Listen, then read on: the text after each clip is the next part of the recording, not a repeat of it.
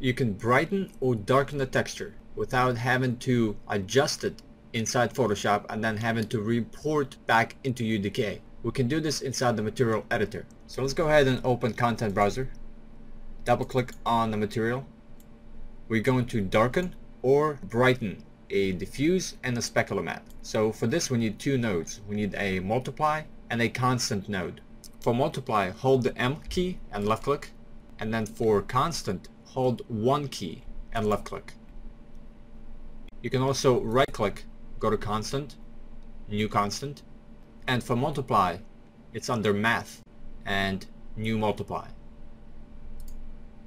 So let's go ahead and position these. So I'm going to take the texture sample of a diffuse, put it right here. We're going to plug the diffuse into the A slot of multiply, and we're going to plug constant into the B slot. So we're going to take the diffuse and we're going to multiply it by 1 constant. This value will control how much brightness or darkness you want within your texture. So let's take multiply and plug it into diffuse. Now it's going to multiply by 0, so it's going to be completely black. So let's set it to 1. This is the default.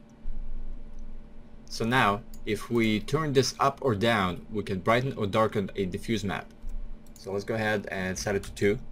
This will brighten this texture, and if we set it below 1 to, let's say, 0.8, this will darken it a bit. Let's go ahead and save. Let's go ahead and do the same thing for our spec map. Let's say we want our spec map to be brighter. So I'm gonna move these up, and let's insert another multiply and another constant. So we can take both of these, select them, press Ctrl C and Ctrl V, and grab these and use them. Reposition our spec map. Let's change this to 1, so it's the default value, and we're going to plug our spec map into A slot, and let's go ahead and plug multiply into specular.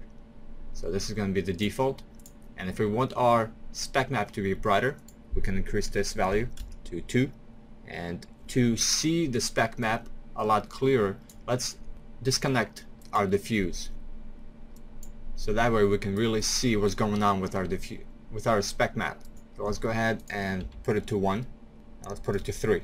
So that makes it really bright. So I'm going to set it to 1.8. Let's go ahead and replug our diffuse, and let's save our texture.